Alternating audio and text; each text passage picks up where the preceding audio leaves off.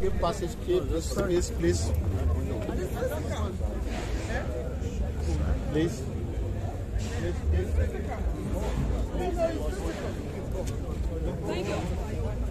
Sorry. Thank you, sir.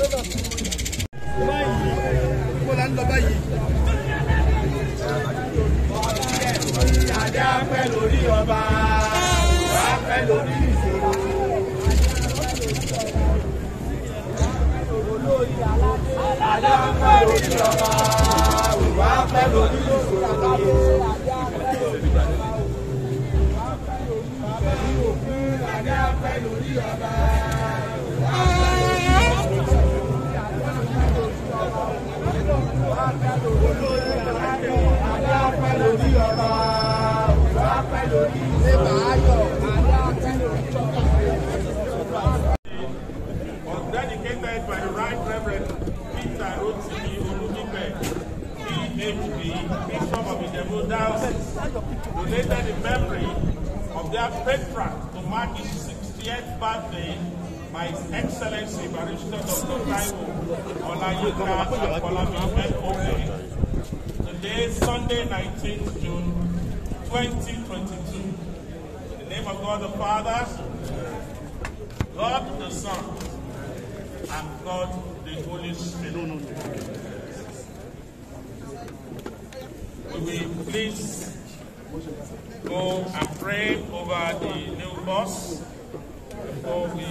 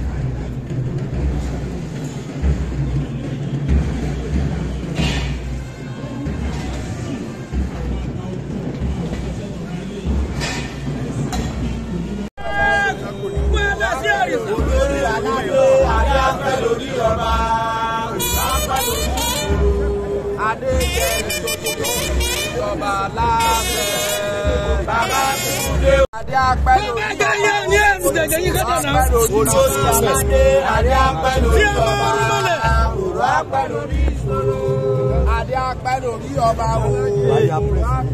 Nígbà ayọ̀ adé apẹ́ lórí ọba. Adé apẹ́ lórí ọba o. Òrò apẹ́ lórí ọba. Olórí aládé adé apẹ́ lórí ọba. Òrò apẹ́ lórí aládé adé apẹ́ lórí ọba o. Òrò apẹ́ lórí ọba.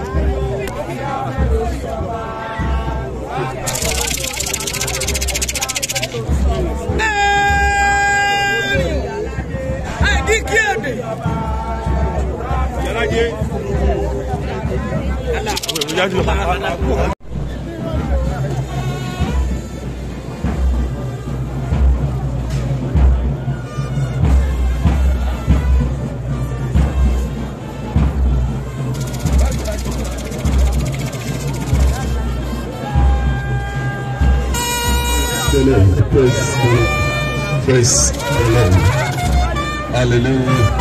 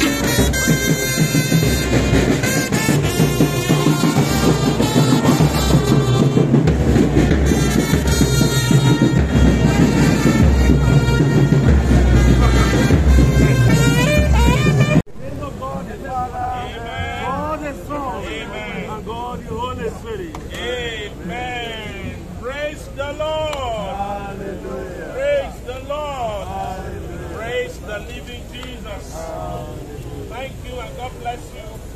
We meet you at the reception.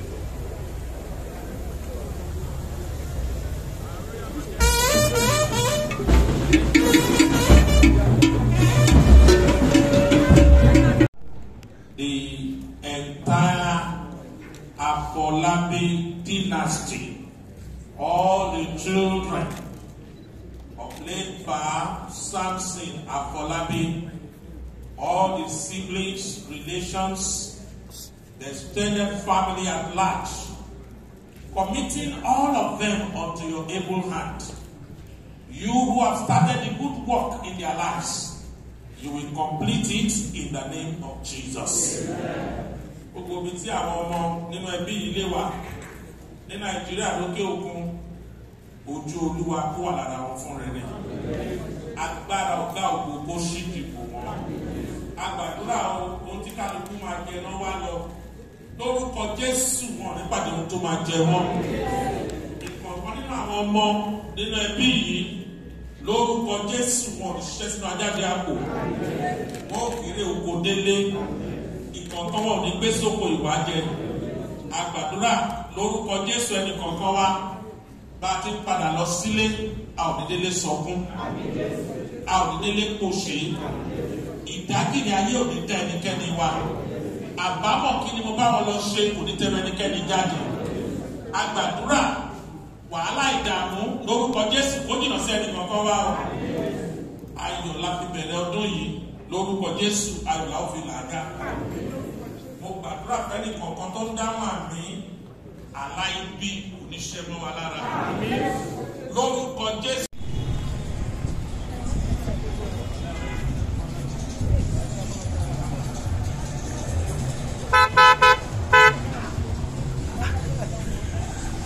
How about